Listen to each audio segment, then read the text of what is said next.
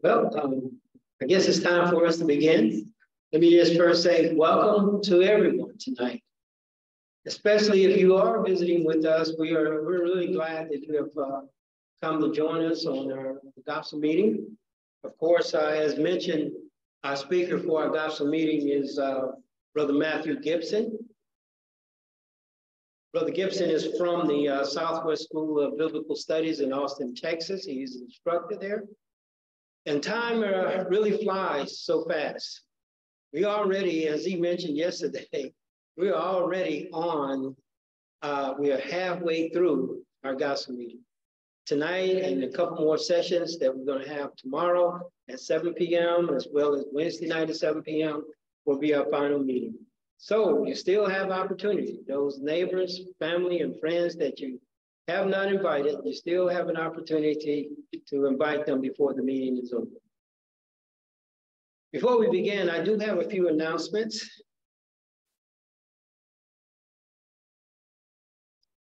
On our sick list, we want to continue to keep in prayer Josephine Spears' brother-in-law, Kent.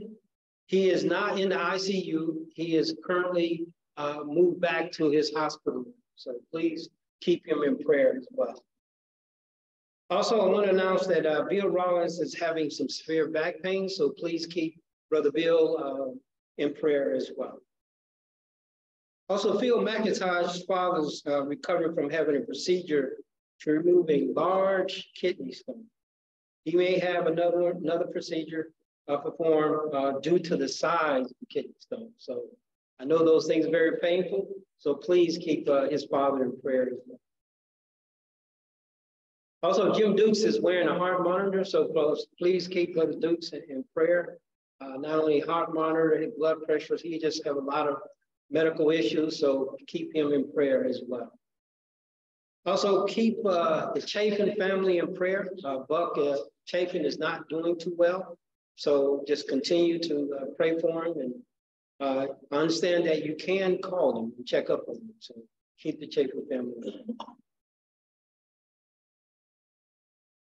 Also, Brother Zach, he had announced that he had his family, they had a tornado in East Texas, and his family was affected by that. So he had to go back and to Marshall, Texas, to take his father back. They just now got electricity. So keep him in prayer as he travels back and forth. He did indicate he will be back tomorrow. So keep him and Amanda in prayer as they travel.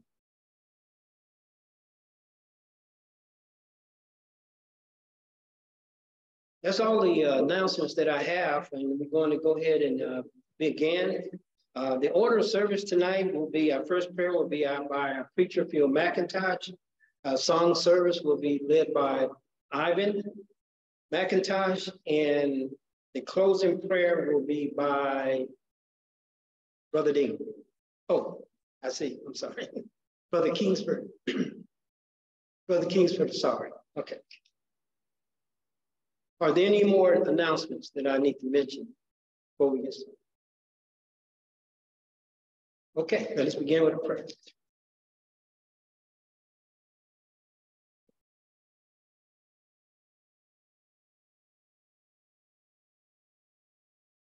Smile, please. Heavenly Father, we come before you this evening, grateful for the opportunity that you have given us to be gathered together. We pray, Father, that we will continue to take advantage of the opportunities in life to step away from various responsibilities of this world, from pressures and stresses, from leisurely activities that we could have decided to engage in, and to take the opportunity, Heavenly Father, to open your word and to study from it. We pray, Father, that all of those who are here tonight will be blessed in their attendance for this evening. We know, Father, that the lesson that we will all hear in a few minutes will be from the Word. We know, Father, that the message that will be given to us is sound and trustworthy with the study that Brother Gibson has put into his lesson. We pray, Father, that we will follow along with his message, that we will look into the text that he mentions, Father, that we will ensure for our own benefit, edification, in salvation, Father, that the message that he gives us is in line with the scriptures that you have provided. We pray, Father, also for the other activities of this evening. As we gather together in song, we will pay close attention to things that we teach one another as we sing. We will ensure, Father, that all of the things that we do as we are gathered here this evening are done in a manner that is pleasing in your sight, that is according with your will, and that is authorized by your word.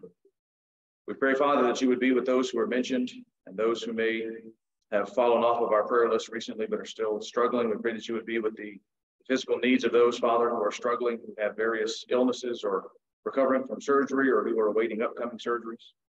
Pray that you would be with those who deal with chronic issues and with nagging pains and aches, Heavenly Father, that cause them distress that have not yet cleared up or been remedied. We pray, Father, that you would be with those who, because of health, are not able to be here with us this evening, that you would grant them a measure of health at the next opportunity, Father, they will be able to be back with us. We pray for those of our number who are traveling, those of our members, Heavenly Father, who have been out of state, or those, Heavenly Father, who are traveling across the state, that you will keep them safe as they come back with us again. Heavenly Father, we also pray for those who could have been here this evening but have chosen to be elsewhere. We pray, Father, that the message that is given will inspire us, Heavenly Father, with motivation and encouragement to go and to tell those of our congregation the contents of this meeting, and to encourage them, Heavenly Father, to attend for the rest of the event and for all the times we have the opportunity, if it is your will, to gather together in the future. We pray, Father, that hearts will be changed, that intentions will be altered. We pray, Father, that those who consistently have other elements of this world that they allow to stand in between them and a better service to you, that they will be willing to remove those things, Father, that they will be encouraged by the membership here as we seek to reach out to them and to engage in conversation with them, as we challenge them, Heavenly Father, as we challenge each other, that those, Heavenly Father, who are negligent in their attendance, in their work, in their service, Heavenly Father, we pray that they will become more active, they will gain more zeal. And for those of us, Heavenly Father, who are here this evening, help us to continue to press in this fight, knowing that allowing ourselves to be caught in the distractions of the world and the influences of the devil to keep us away from the body and away from the study of the word is present and alive, Heavenly Father, in the environment of all of our lives. And we pray that we will continually stay close to your word, stay close to one another, and be engaged, Heavenly Father, in the activities of the church as we strive for unity, for wisdom, for strength, for growth and progression, Heavenly Father, in our faith and in our maturity. We thank you for your Son, who has given us the opportunity to come here tonight, to be able to hear this word, to be filled with hope, to be strengthened and challenged by the message.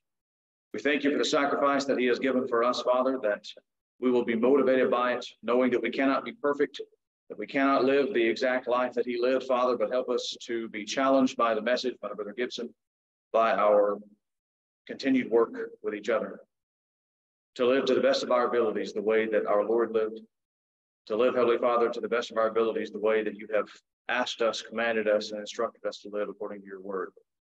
We thank you for your Holy Spirit who has given us this word. We pray that we look at it with reverence and with respect, that we use it, Heavenly Father, to undergird the life that we're living and to back up and inform the decisions that we make.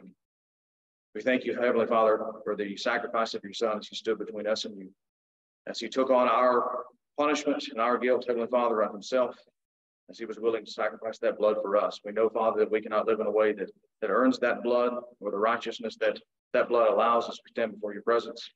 But we do pray that we would honor it and live in a way, Heavenly Father, that shows that we give honor, glory, and praise to you and to your Son for what has been done for us. We ask that you would forgive us for the sins that we have committed. Help us, Father, as it is our opportunity to go throughout the days, if we have more coming, that we would live better lives and make better righteous decisions in the future than we have made in the past. We pray that our eyes and ears will be open to the activities of the evening as we engage in this service. We pray, Father, that we are always willing to dig deeper into your word, to learn more from it, to appreciate, Heavenly Father, the study of those who have spent time to deliver us this message. We pray that you would be with Brother Gibson as he delivers his message this evening. We pray, Heavenly Father, that he has the opportunity to serve you for as as many years, Heavenly Father, in the future as you would allow, both in the preaching school, training students, Heavenly Father, to become better students of the word and to be proclaimers of the truth. And as he continually engages in events like this, such as this meeting, to inform us, to instruct us, and to motivate us. We thank you, Father, for the elders that guide us. We pray, Father, for the lives that they are living. We pray that they live in a way that models your word for us, Heavenly Father. And we pray that we live in a way that is submissive to them and their guidance and their trustworthiness, so long as, Heavenly Father, the decisions are based on your word. We thank you for that guidance. We thank you for the words you've given to guide us and to guide them. We pray, Father, that it is in that word that we live, that we speak, that we think, and we act. We thank you for all the many blessings you have given us, Father. We thank you for this building, for the comfortable pews, and for the air conditioning that we have to be able to sit here in comfort this evening, to be able to listen to this word. We pray that you would watch over us and guide us. Pray that you would lead us, Heavenly Father, through this assembly and through all the many times we have the opportunity to gather in the future, if it is in your will. All these things, Heavenly Father, we pray through in the name of your Son, Jesus. Amen.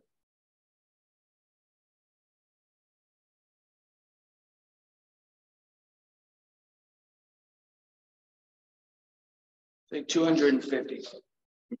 250, all three verses of 250. This is my Father's word. This is my Father's word, and to my listening all nature sings and hear it. The music of the spirits, the saints my Father.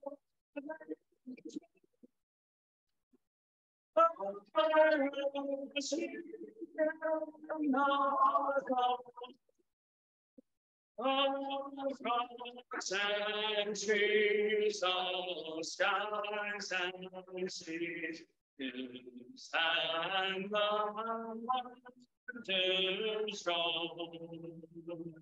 This is my Father's word. The roses, the morning light, the lily white, declare the space.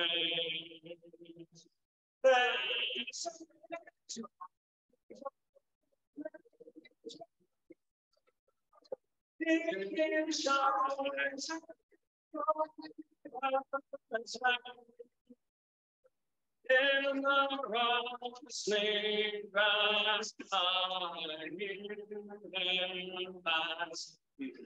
Speaks to me everywhere. This is my Father's word. Oh, that we have forgotten.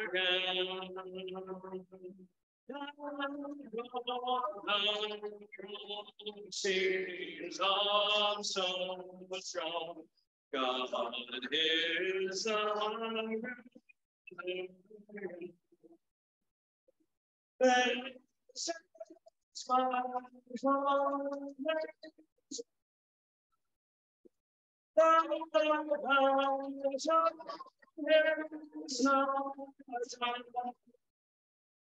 Jesus, who died, shall be satisfied, and earth and heaven won. Part number 88. 88 is a song of invitation after the lesson. We will be singing 130. All three verses of 130. I want to be a worker. All three verses. I want to be a worker for the Lord. I want to love and justice holy life. I want to sing and pray and give sing every day in the vineyard of the Lord. will pray. In nothing, I'll sing you of the Lord.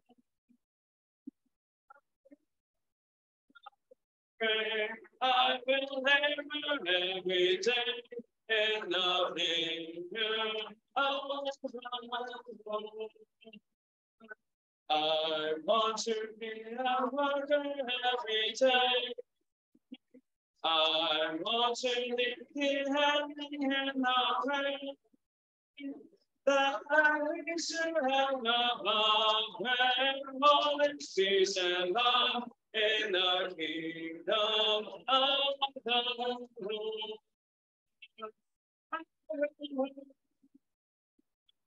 I will pray in the vineyard of the Lord. I will wait, I will pray, I will labor every day in the vineyard of the Lord. I want to be a working song and praise. I want to trust in Jesus' power to save. Oh, truly I shall find and behold in the kingdom of the Lord. I will pray in the vineyard of the Lord. I will work, I will pray, I will labor every day in the vineyard of the Lord.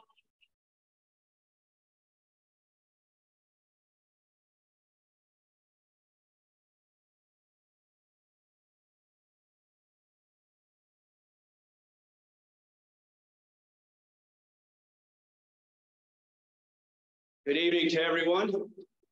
It's great to be here, and I am encouraged. How many of us in here are a little tired tonight? Just me? Okay, at least one or two more. I don't mind telling you that. 5:30 came this morning, got ready to go and fix some car issues and got to school. So a lot of times I'm asked, what do I teach? And I just usually tell them what I'm doing that quarter. And today was apologetics and Job and Kings. And so that was a full day, and I hopped in the car, and the brain was telling me you need to go around the west side of Austin, which it seems counter to getting up here, but because of traffic, it started and hit some traffic. And I thought, man, I hope I make it. I hope I make it. And sure enough, it cleared up and got here. And I got here actually a little bit early. And I thought, you know, I probably should eat something. I'm tired and I don't want to pass out on y'all. And so I was looking for a place, and right up the road here, there is a Jamaican restaurant. And I've been to Jamaica many times doing missionary work. And if you've ever been there, let me tell you, their food is outstanding. And I wasn't expecting much, but again, the computer brain said, oh, this is an excellent restaurant service and all that. Went in there, and I was like, wow, I went to a restaurant and I knew what all the terminology was. And I knew exactly what I wanted. And I got to talking to the cashier and told him what I was doing and why I was here. And he said, where are you at? And I said, Killeen Church of Christ. He said, oh, right there. I said, yes, sir. And invited, of course, he was working, but I said, well, we're having a gospel meeting. If you can make it through Wednesday, if not. But I say all that to say this, because Brother Fisher said a while ago, you know, preachers talking about us talking. Imagine that. And I've done a lot of talking today, but I am rejuvenated. When you get some outstanding Jamaican food, I may be going to, I won't go to midnight. I got to do this again tomorrow. But what I'm getting at is, if you like food like that, outstanding, wonderful people. But for the evangelist, which should be all of us, he was, well, God's blessings to you. And he asked a few questions, and then the line started building up. And so I figured I better step aside. So I say all that to say, someone go over there, order some good food, and get that guy in this building. You never know. But anyway, again, I have caught my second wind after that, and I am raring and ready to go. Tonight, we're going to focus on, can God really use you? In the Lord's church, among sound congregations, as we would call it, generally speaking, there is not a doctrinal issue. In other words, good brethren are going to teach God's plan for salvation. Good brethren are going to teach what is true and acceptable worship for God Almighty. Good brethren are going to teach what church government is all about. They know when the church started and that Jesus died for it and that he is the head of the church. We've got all that down. So tonight we're going to take a journey, maybe more perhaps on the inner battles. The battles that we fight within ourselves. They cause us to be weak maybe one day and strong another day. And by doing that, we're going to look at a fellow in the Bible that every time I read this story, I'm just amazed at, number one, the patience of God, but number two, the grace of God. Sometimes the church has shied away from some of those things because of what's going on in the denominational world. And brethren, it ought not to be. Without God's grace, we have no hope of salvation, not even a smidgen. We don't even make it out the door without God's grace. And so when we look at this man who is about as wicked as they come, at least in the New Testament, and God transforms him to become an apostle unto the Gentiles. You know who I'm talking about already now, don't you? And change that man's life. I look at it and I say, he can do the same thing for us. And so when I ask that question, can God really use your life, my life? Yes, he can. But we've got to believe that. Because if we believe it, then we will live like we should so that God can use us. And so this is going to be our attention here this evening. You see, Saul is a very unlikely candidate and use or to be used by God for his glory and his honor. This man was feared. This man was hated by Christians. Can I say that? Hate in Christian? They did not like this man, and we're going to see that here in just a minute. This is a man who did everything in his power to stop Christianity. Brethren, Saul would bust through those doors this evening, and he would stop this gospel meeting in its tracks if he could do so. That's how much he detested Christianity. Ironically, though, he believed in God. He believed in God. It's interesting how people reach those conclusions. Just the fact that, we are speaking of him this evening tells us that something went on in Paul's life. And God used him in such a manner that his work is still being spoken of today. Dare I say, brethren, we are still reaping the fruit of what this man accomplished many, many, many years ago. When we look at Paul, we may be tempted to think that maybe he was some kind of super saint. I don't know if you've ever thought that way, especially new in Christianity and studying. I was like, man, this guy's an anomaly. This is an odd guy. There's no way people can be like this. He's one of those extra special people. Not really, though. When you look at it and you study Paul's life, you realize he's a human being. If you were to poke Paul, he would bleed just like you and I would bleed. And God created him in that fashion as he did us. And so while we may think there's no possible way, let us know that God will use us if we will make ourselves available. You probably detected that in yesterday's lessons as well, because really, brethren, in the church, in the strength of the church, the soundness of the church, this is something we're slipping, making ourselves available to God Almighty. One thing that doesn't help is the land in which we live. The abundance of things that we have. I'm not fussing at it because we're born and raised here, but letting those things get in the way of being all that we can for God Almighty. And so some ask the question, perhaps in your own spiritual walk, if you've been a Christian for a while, I know you have. Can God really use my life? I'm waiting, God. We're not going to get a telephone call. We're not going to get a text. We're not going to get an email from God that says, Matt, here's what I want you to do tomorrow. We already have it right here in the Word of God, as Brother Phil offered up in the prayer, studying His Word and learning His will for us. This evening, brethren, God can use your life. And so we take full advantage of it while we have breath within us. So Acts chapter 9 is where we will begin. Say that 5 times fast. Where we will begin this evening. And we're going to look at the past condition, your past, my past condition, the present, the personal, and then we will conclude with the private. And so as we get started here in Acts chapter 9, ask yourself this question and truthfully answer it. Where are you at in your walk with God Almighty? Preacher, you're preaching to the choir. Can I say that in the Lord's church? You're preaching to people that are already here on a Monday night when it's 110. Yeah, we were looking for AC, weren't we?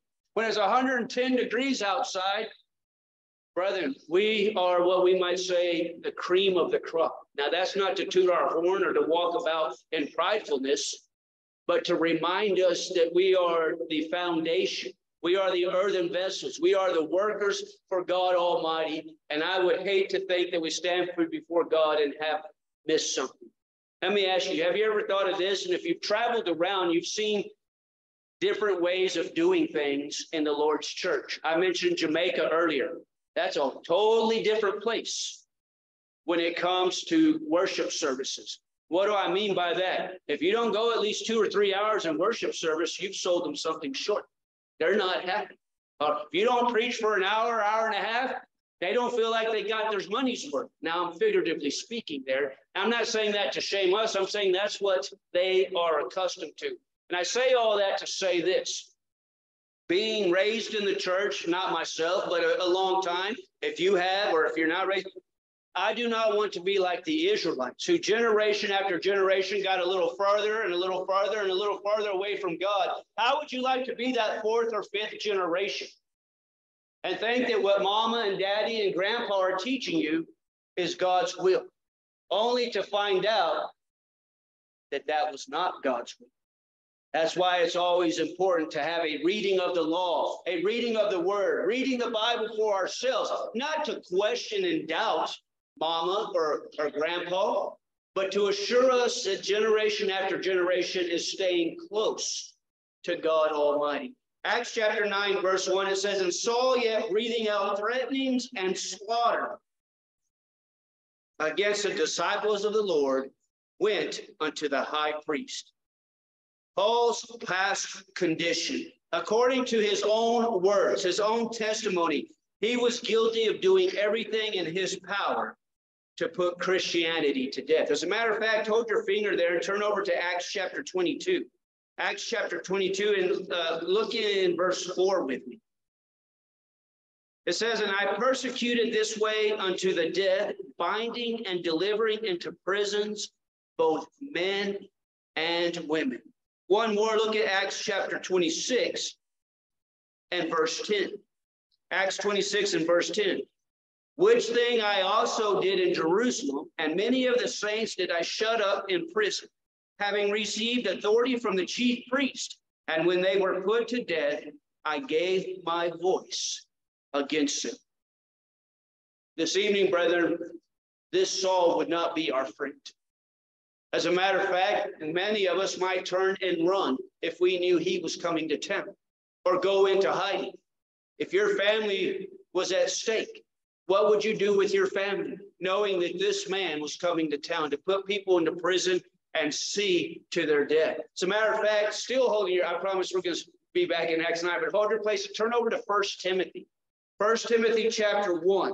Well, I was just going to mention it, but let's read that together, because here it gives us a little something about Paul's life again. Now, remember, the book of Timothy is written to the young Timothy by the Apostle Paul, an older man, a fatherly figure, writing to a young son he had taken under his wing. And look what he tells Timothy in 1 Timothy chapter 1, beginning in verse 13. He says, hold fast a form of sound, let's try 1 Timothy, and then we'll be where I want us to be. 1 Timothy chapter 1, verse 13. He says, who before was a blasphemer and a persecutor and injurious, but I obtained mercy because I did it ignorantly in unbelief. And the grace of our Lord was exceeding abundant with faith and love, which is in Christ Jesus. This is a faithful saying and worthy of all acceptation, that Christ Jesus came into the world to save sinners. Look what he says, of whom I am chief. You want to talk about someone living in the past? We painted a picture of gloom and what this man did to Christians. And at one point, one day, he called on the Lord and was immersed to have his sins washed away. You think Paul ever thought about what he did in the past to Christians? Do you think he struggled with that? You better believe he did. Look what he just said. I am chief. That tells me he had bouts of I mentioned depression, anxiety, getting past the past of his life and moving on to the glory of God. He has proved in the inspired word of God that it can be done. Now, I'm emphasizing this, brethren, because maybe a little bit myself, definitely in speaking with others, there are brethren who cannot get out of their past. And it makes them less effective for the glory of God. Paul was a murderer. Paul rebelled against Jesus. Religiously, he was a man to be envied, but internally, he was wicked, or as wicked as any other man on the face of the earth. I put him right up there with Ahab in the Old Testament. This is not a fellow I want to be around. I don't want to be a friend. Oh, if I need to teach him the gospel, I will. This is not the person that you sign up to be buddies with in the bunkhouse, military or camp or whatever. You're going to stay away from this guy. In Acts chapter 7, verse 58, we learn there that Paul guards the clothes of the soldiers. He's holding them so people can't steal them or take them or whatever it might be, while they murder Stephen. By guarding the clothes of those guys, it tells you that Paul approved of what they were doing to our brother Stephen in Acts chapter 7. Paul was a wicked man, but it proved no obstacle for the grace and saving power of God, as he brings out in 1 Timothy that we just read. That God, through his grace, spared him that he might change his life. And when Paul obeyed the gospel, he was forever changed. How about you? Think back of when you obeyed the gospel. It was your spiritual birthday, no doubt. And is your life different today than it was when you obeyed the gospel? Well, we would have to truthfully say yes, but you know where I'm going with that, right? Has your life truthfully changed for the better? That you are a greater blessing and glory to God Almighty than the day that you obeyed the gospel. I'm not saying you didn't hit a pothole. I'm not saying you had to climb over a mountain or go through a valley, but where, be honest, is your spiritual walk before God Almighty this evening? Hear the scriptures. Your past is no obstacle to the future work that God has in store. Regardless of what we've done in the past, when we take the right steps, it matters no longer what those things were. As a matter of fact, when Jesus was in conversation with Nicodemus in John chapter 3, verse 3 and 7, Jesus referenced it as a new birth, a new beginning. Only if our minds could wipe that out as well. God certainly has. Brother, there are 3 records of your past deeds in this world today. And when you break it down this way, hopefully if anyone here is struggling with that, it will help us to get past that. Number 1, there is a record that you carry in your own mind. Maybe you beat yourself up. You know what I mean by that? You just can't seem to get it out of your head, something that you have done. Number 2, there is a record carried by all those who knew you before. And they remember maybe when you were that wild Tasmanian devil, or you weren't a Christian, or things that you might have said or done. But then the third, and brethren, this is the one that I don't want to say scary, but this is the one we need to give full attention to. And this third one of the record of the past is carried by Satan. And you know what that old devil will do?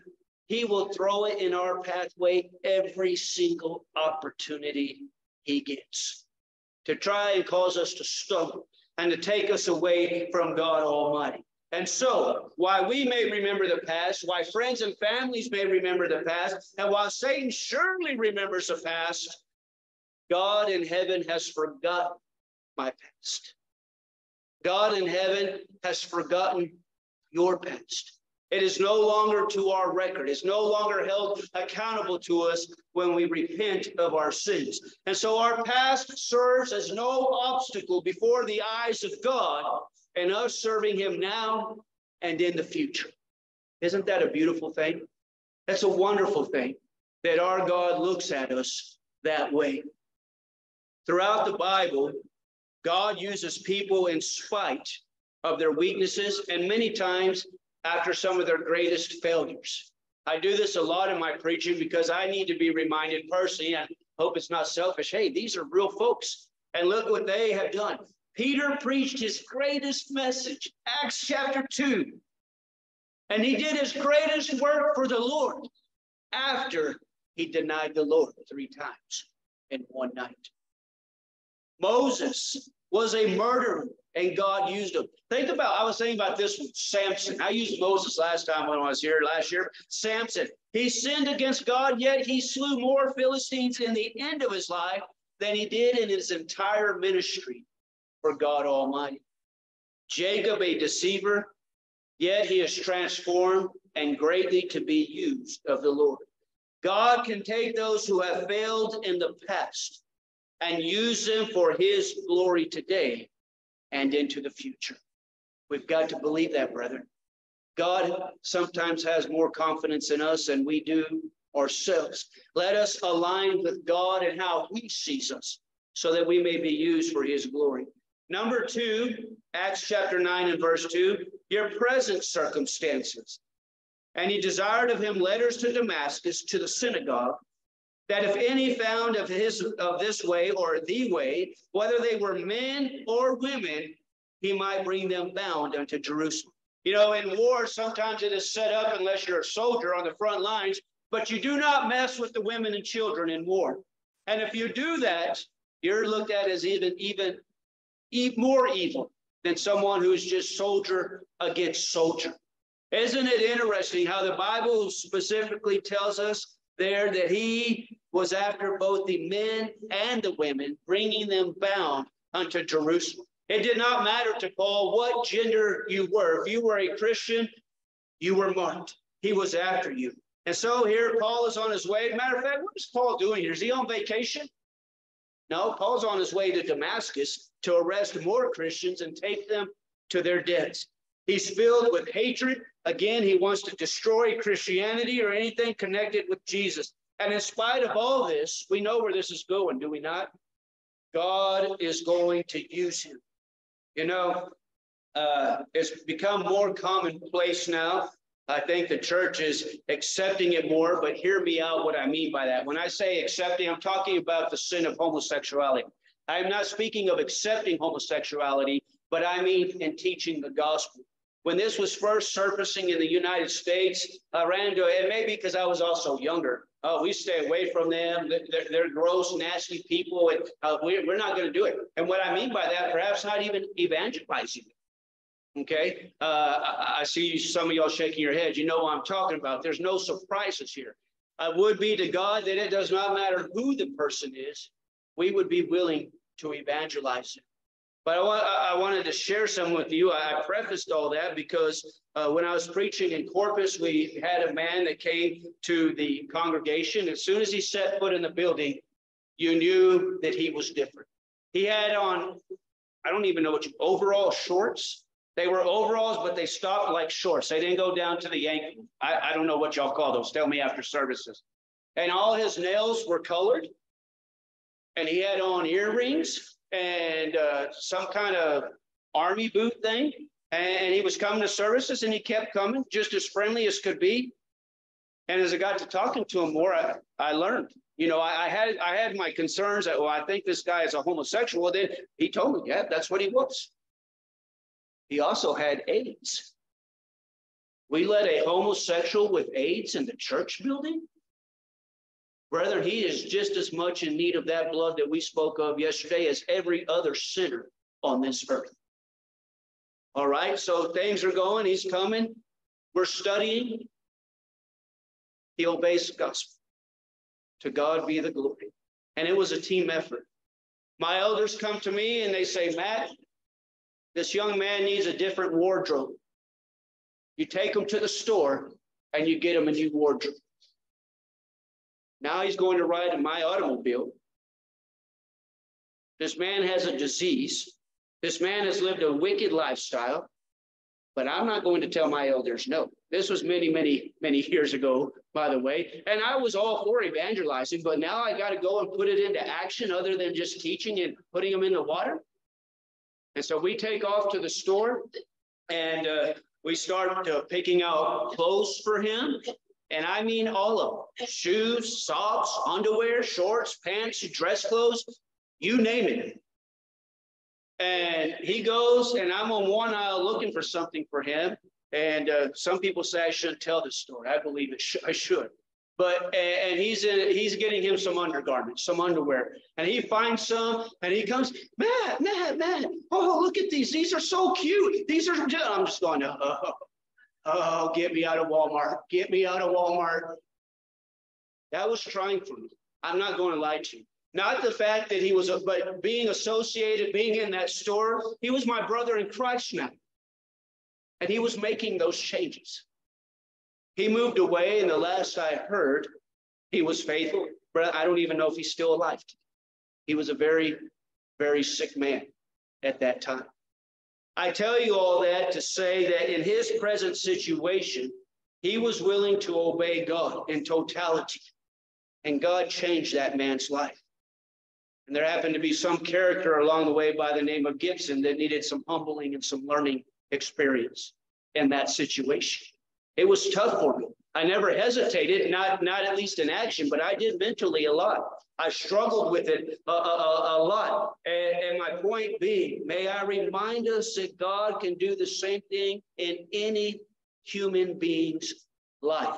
And so when I said this evening, we're at evening, right?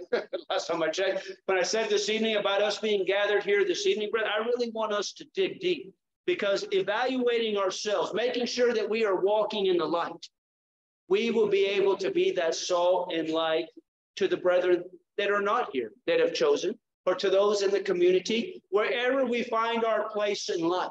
We will be an example of our Lord and Savior if we do not let the past, or if we do not let the present circumstances affect us. Again, the Bible is filled with these kinds of stories. I want to bring up Moses again. Brethren, do you know how old Moses was when God said it's time to go to work? Moses was 80 years old. Now, I know they lived a little bit longer back then, but 80 years old when God says it's time to go. Now, Moses had other problems as well. He's not very eloquent. At least that's what he tells God in Exodus chapter 4 and verse number 10. In Exodus 4, verse 1, he says, God, I'm scared. I'm scared. He was totally opposed to the Lord's plan for his life.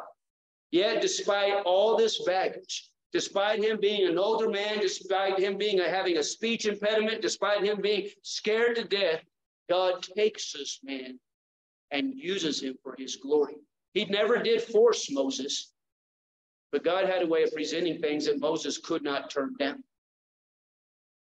The demonic in Mark chapter 5 was a man that was feared by everyone. But God was able to take this man that was causing much, much trouble in the land. And he was able to use him as a witness for the glory of God. Now, brother, maybe some of these are extreme cases. What about us that are living normal lives? If you can define what normal is, let me know. But living our lives, of course, God can use us. Another one, 2 Kings chapter 7. What an interesting story there. So the people are literally starving to death. The enemy has encompassed the city, and the way they're going to gain the victory is by starving the people out. No food can come in or go out. But God confuses the enemy army, and they all take off running. You know, there's 4 lepers in town, and they were looked at as a social outcast. They had to keep their distance. They had to holler, unclean, unclean, when a clean person came. It was a rough way of living. And they are so hungry that they said, you know what, let us go to the enemy camp. Maybe at least we can find some food. That's desperation right there. And they take off there in 2 Kings chapter 7 to the enemy camp. And when they get there, guess what? There's no enemies. They're all gone with all the food and the spoils that are there. And man, they start taking it, and they start taking it for themselves, and they come to their senses. The immediate was focused on satisfying their hunger and taking what they could. And they said, wait a minute, our people back in town are starving. God uses 4 lepers in a very desperate situation to save an entire city. Amazing what we read in the Bible. What I am attempting to say is that our present circumstances, brethren, do not catch the Lord by surprise. The only ones that they surprise, not even our friends and our family, is ourselves when we convince ourselves and hinder ourselves for the glory of God. God knows everything there is to know about you. Hebrews chapter 4 and verse 13. He knows where you are. Look at Job. Look at Jonah. That man tried to run away. He will use your life if you will yield it to his glory. I'm not done with the lesson, but I'm going to give us the answer and the secret to that right now. Turn your Bibles to the book of Romans. Romans chapter 12, to be exact. And let's read verses 1 and 2 together. Romans 12, verses 1 and 2. Paul, whom we're studying about this evening, is writing this. And he says, I beseech, I plead with you, I beg with you, therefore, brethren, by the mercies of God, that you present yourselves, what?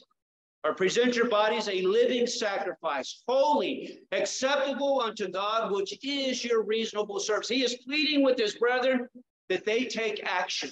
And that's the way it is with God. God's going to use us, but we have to yield completely to his will. And that's what Paul is saying. Present yourselves, and look at verse 2.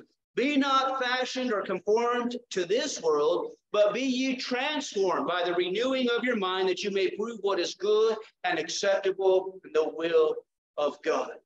Isn't that amazing there? The secret lies in putting into practice what we know the Bible to be teaching us. And brethren, God can use us. Do not sell yourself short because of your past or because of your present. Number 3, in Acts chapter 9, we see that our personal characteristics are no obstacle. So we looked at 1 and 2. We know that God performs a miracle here as Paul is on the road to Damascus. Verse 3, as he journeyed, he came near Damascus, and suddenly there shined right about him a light from heaven. And he fell to the earth, and he heard a voice saying unto him, Saul, Saul, why persecutest thou me? And he said, Who art thou, Lord? And the Lord said, I am Jesus. When Paul says, Who art thou, Lord, initially in verse 5, that was a term of respect. Not necessarily a term of acknowledging Jesus as the Son of God. It was a term of respect. How do we know that? Look what he says. I am Jesus whom thou persecute. It is hard for thee to kick against the pricks. And he trembling and astonished said, Lord, what will you have me to do? It got his attention. And so, as we fast forward then, and we get to verse 8, Saul arose from the earth, and when his eyes were open, he saw no man, but they led him by hand and brought him to Damascus. He was 3 days without sight, and neither did he eat nor drink. Now, verse 10, I know the focus is on Paul, but I can't leave this section without considering Ananias for just a second. Look at verse 10. There was a certain disciple of Damascus named Ananias. Take Ananias out and put your name in. There was a certain disciple of Damascus named Matthew Gibson. All right, I got my name in there. You put your name in there. And to him said the Lord, and he said, Behold, I am here. And the Lord said to him, Arise, go into the street which is called Straight, and inquire in the house of Judas for one called Saul of Tarsus, for behold, he prays. And he has seen in a vision a man named Ananias coming in, putting his hand on him that he might receive his sight. Now, remember we put our name, verse 13. Then Ananias, then Matt answered, Lord, I've heard by many of this man how much evil he has done to the saints at Jerusalem. What is that telling us? This man is scared. He is literally, Lord, do you know who you're asking me to go and speak to here? You want me to go talk to the man that's putting families in prison, seeing to their death? I don't know that I signed up for this when I became a child of God. What does Revelation 2:10 teach us? Be thou faithful unto death. We would say it this way today. Be thou faithful even if it means your death. And thou shalt receive the crown of life. Ananias is scared. But thankfully, Ananias is able to overcome his obstacle. And the world is forever changed because of that good decision that he made. Look what we have in the New Testament regarding the Apostle Paul. And so Paul is definitely feared by the followers of Jesus, as we have just read. His conversion was seen by many Christians, that is, to see something more than a trap that he was setting up for them. In other words, the people of that time, many of them believed that he's just becoming a Christian so he can get more of us. He can find out where we're meeting, where our church buildings are, where we're meeting for worship. When he went to Jerusalem, as a matter of fact, to meet the apostles, Barnabas had to go with him. That's another one. I know we got to stay focused on Paul, Gibson, but Barnabas in this story as well goes to this wicked man, and he takes him and he introduces him to the leaders. God is able to overcome this hurdle, this obstacle, and still uses Paul in great fashion. If we took time to look at Paul's life, you will find a man with many personal characteristics that seem unfavorable with his success. Think about it. If we get in the business of comparing ourselves with others, brethren, we are in for a rough ride. Because you see, when we compare ourselves to others, they are sinners as well. And we are all in need of the sweet grace of God Almighty. And by the way, we tend to compare ourselves to those that are worse than us, unless we're just trying to be cool by being bad. That doesn't make sense. Ask a young person. They can explain it. But what am I getting at here? Many of us have personal characteristics, perhaps causing us to think that we cannot adequately or faithfully be used of God Almighty. I'm here to say this evening that God excels in taking the weak and foolish things of this world and using them in a great way. 1 Corinthians chapter 1 and verse 27. Turning again to the pages of the Bible. We've already mentioned Moses. God takes this old man, and if you're at 80 or above, no offense, but 80 is a long time. Y'all stop looking at each other. They take this elderly man with a speech impediment, and he uses him as the arm of God. Esther is another favorite of mine. He takes a young Jewish girl, and he saves hundreds, if not thousands of people from a slaughter. One girl. God uses a beggar named Lazarus to preach a daily sermon to a rich man. That rich man did not yield the lesson of Lazarus, did he? All of a sudden, he got real religious after he died. You remember, not only did he ask for a drop of water in Luke 16, he begged for a miracle, that his brothers might be saved. By the way, do you know what the response was of Jesus? Jesus, in that discourse he's given us, says that his brothers have Moses and the prophets. That's our way of saying they have the Bible. Let them hear the Bible.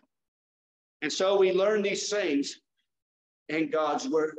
God uses 12 unknown men from all walks of life, from a tax collector to a fisherman, and on the list goes, to turn the world right side up, to set it on fire. Let me ask you, have you ever risen from your slumber, from your sleep, ready to set the world on fire today for the glory of God? They're not going to come to me. I'm going to go to them. And wherever we may be, we're going to strike up a conversation. I'm going to make a social visit, and I'm going to turn it into a spiritual conversation. God can use me, and it is the power of God's word that's going to change people's lives. But you know what, brother? God's not going to cause this Bible to float in the air and go through the walls and go and bop someone in the head and get their attention to studying the Bible. God has entrusted us with this weapon, with this medicine, with this power to get it into the hearts of our neighbors and our community. How are we doing? Past, present, physical characteristics, personal characteristics, whatever it may be, what might be hindering us from serving God Almighty?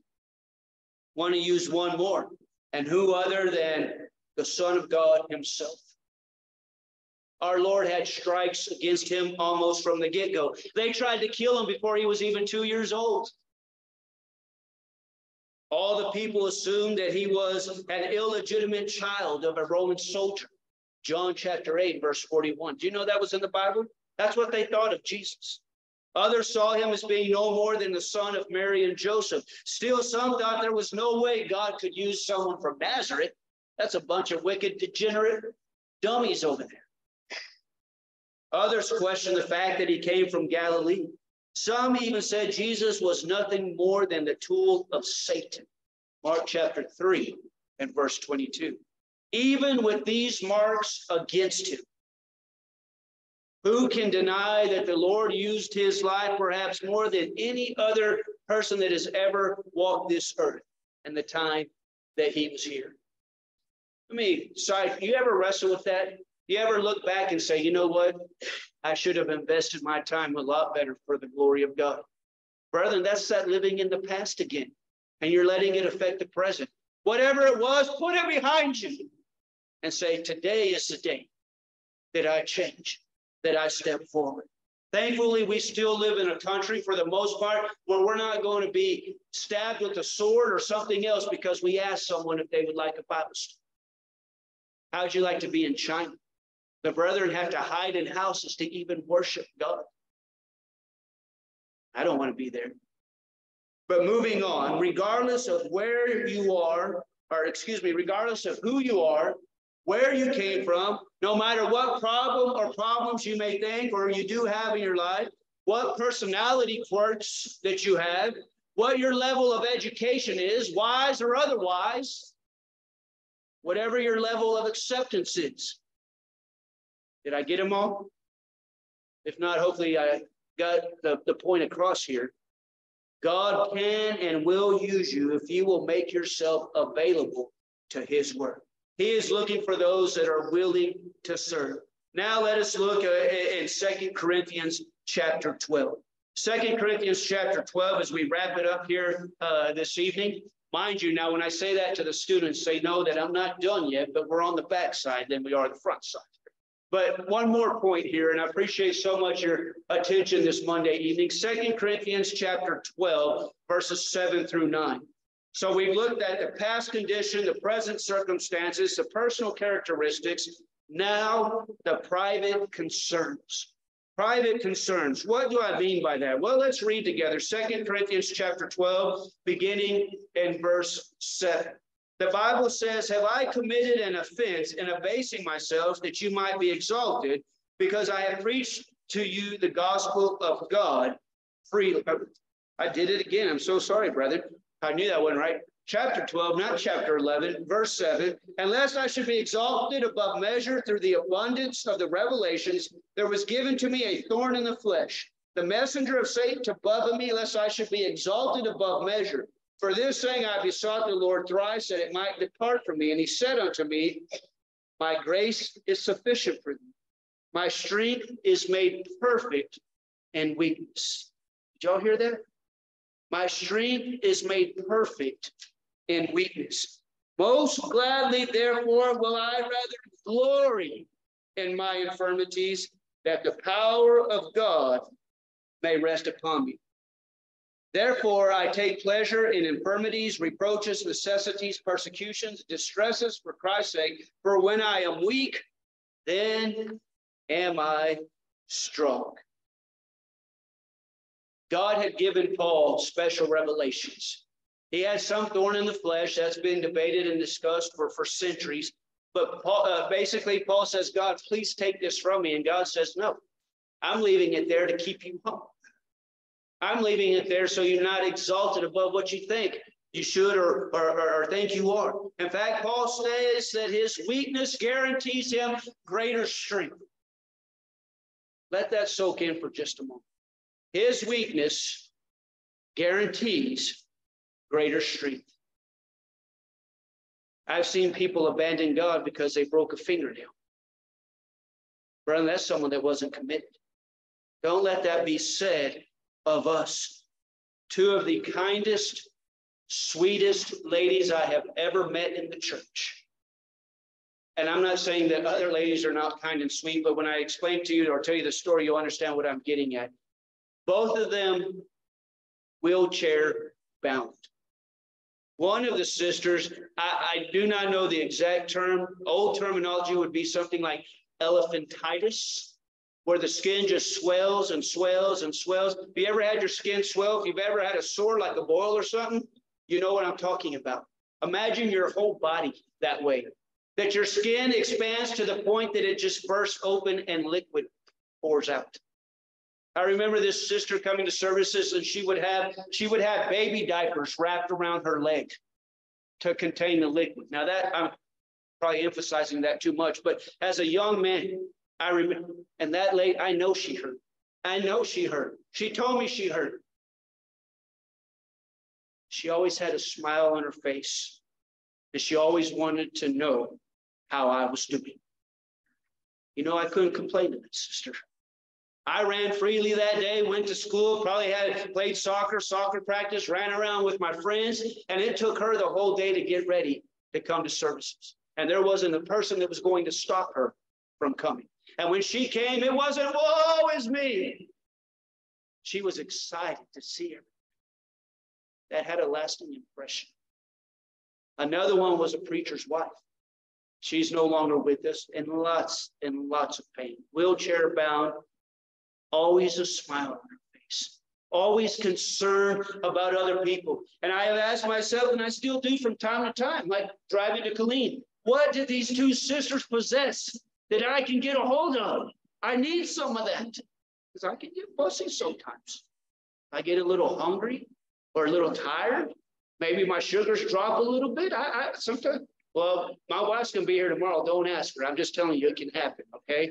She might give you more detail. But what I'm getting at is, you know what, we all have our weak moments, and I'm sure those sisters did too. But my point is this, brethren. Look at Paul. Paul, it bothered him so much, he prayed to the Lord 3 times, the scripture tells us. And he says, you know what? I've learned that my weakness guarantees me greater strength. Verse 10. Like Paul, you may look at yourself as being weak, maybe unable, a thorn in the side. It's too much and hinders you for Christ. Brethren, God does not need us to be strong and able to stand on our own 2 feet. God needs us to be weak and totally dependent. There's the catch. Totally dependent on his power. As we look at the Bible, we can find God using what we would call weak and turn them into something great. Hannah wants a child so bad, and she turns to the Lord in desperation. Please, God, give me a son. So much desperation that she wants a son. She says, I will dedicate him to him. Dedicate my son to you. That's turning the boy over to the temple to be used in temple services. But she was willing to take that in order that she might be granted a child. To be barren or without child is tough in any generation, and especially as we read that in the Bible. I think of Daniel. Have you ever thought about those boys? They are taken into captivity. They can't be above 20. In their teens, whatever they're, a teenage boy, when God gives him the strength to stand up against the king and says, we will not bow down to Babylon or the false gods of Babylon. How could a young, I've always wanted to meet Daniel's parents. You ever thought, what kind of training did that boy get to have that kind of courage and strength? And he did not bow down. Mary was a young teenage girl when God asked her to carry the Messiah in her virgin womb. What reproach she must have lived under. Thankfully, her husband, or soon-to-be husband, Joseph, he could have made a public affair of it, but what does the Bible say? He was going to put her away in a private manner. But think of everything that, you know, when you're expecting, you get further along, you mamas know you don't really hide that pregnancy too well, do you? Right? How far along? When's the baby? Is it a boy? Is it a girl? Everyone's excited. Well, not when it's not according to God's prescribed plan. We'll get into that on Wednesday night a little bit. But the point being here is she was strong in God. Now, brother, think about this. She affected the lives of millions and millions of people. For when she gave birth to our Lord and Savior. Now, the emphasis is on him. I get that. But let's not dismiss what this young lady went through for our Lord to arrive here on earth. Some of us fight depression. Others battle loneliness. Some fight against feelings of inferiority. Some keep their wickedness of days gone by constantly before their eyes. They won't let up. Some of us feel inadequate. Brethren, whatever weakness it is that you carry this evening, it can only be an obstacle if you let it be. That's the great wisdom of the evening. It is only an obstacle if you allow it to be an obstacle. So next time we want to give an excuse to one of the elders or the preacher or one another, think about that being an obstacle that you need to overcome.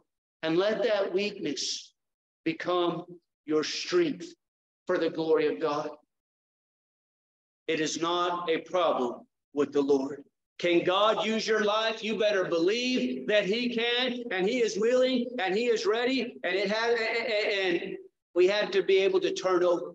I want to close with just a few questions real quick. Number one, are you really saved? By the way, if you answer no to any of these questions, come up here in just a minute and let us help you. Are you really saved? I didn't say, are you baptized? I did not ask if you were a member of the Killeen Church or if you're visiting wherever church is that you're attending. I asked, are you really saved? You think of all the verses in the New Testament that says, watch out, Matt, keep walking in the light. You can lose your salvation if you become unfaithful to God Almighty. Did you know there's more verses about losing our salvation than there is being immersed in water for the forgiveness of our sins? Now, it's all important, but sometimes when we put it in a number comparison like that, you go, whoa. Brother, we need to be sure of our salvation. Number two, are you fully surrendered? Is your absolute all on the altar of God? Are you holding anything back? Think of a vice that you might have. Maybe no one else knows about that vice, but you do. You're holding back, my friend. You're holding back. God cannot use you. You've got to yield everything over to him. Number three, are you available for him to use? This may be the most significant one for us. That is your life so cluttered, so busy with everything, there is nowhere for God to get in any use of you. We do not have to wait until we are retired, brethren, to begin doing the Lord's work. We just have to make it a priority and start doing God's work. Finally, are you willing to be used of the Lord? Again, God's not going to force it on us. Now, he may make you wish that you had, but he's not going to force it on us. If you answered no to any of these questions, then do not let embarrassment be an obstacle. Do not let the lack of courage be an obstacle. Do not allow ignorance to be an obstacle. Let us know so we can help. We'll study the Bible together. We'll grow together. We'll sharpen one another so that we can all be Christians and go hand in hand. Isn't that beautiful? To be with our God one day in heaven. May we challenge ourselves to examine our hearts and do what needs to be done for his glory. And if you're lacking in that and we can help you, please come while we stand and while we sing. Have thine affections been nailed to the cross? Is our heart with God? Dost thou count all things for Jesus but lost? Is thy heart right with God? Is thy heart right with God? Washing the crimson flood. Thanks and holy, humble and lowly, riding the side of God. All thy house under Jesus' control. There's a does he open thou hide in thy soul? Is thy heart right with God? Is thy heart right with God? washing the crimson blood. Thy Son, humble and holy, by the Son of God. Please stay standing for the closing song and for the prayer following. 165. Oh, thou prophet of every blessing. All three verses of 165. O thou fount of every blessing, to my heart sing thy praise. Streams of mercy, ever ceasing, call for songs of his praise.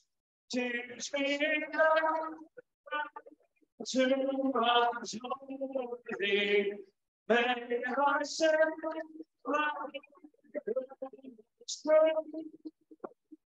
while the whole endless glory fills my heart, joy and love. Here I raise my knees in the heart and I hold my goodness safely to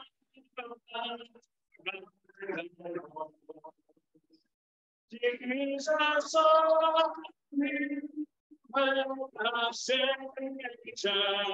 wanting from hold of God, he to rescue me from danger, enter hope's precious blood.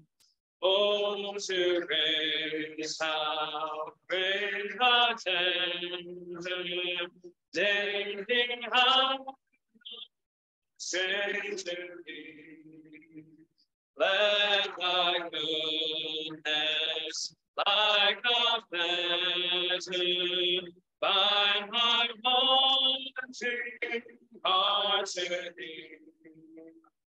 Never wander from thee, never leave thy here's my heart, take and seal it from thy son.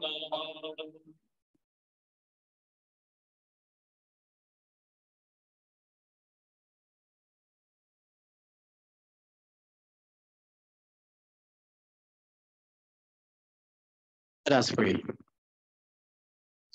Dear Lord, we thank you this evening.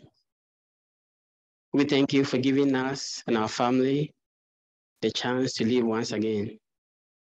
And we thank you for taking us to work and bringing us together to come and listen to your word.